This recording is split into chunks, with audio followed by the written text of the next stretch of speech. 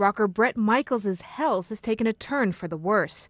That's according to a report by People.com. The 47-year-old is in critical condition at an undisclosed hospital. He suffered a massive hemorrhage or bleeding at the base of his brainstem.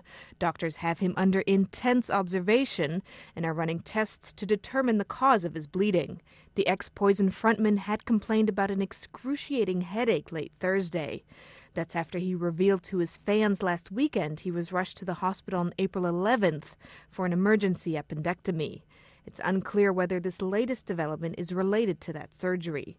Michaels is a current Celebrity Apprentice contestant and star of VH1's Rock of Love with Bret Michaels. Nicole Grether, The Associated Press.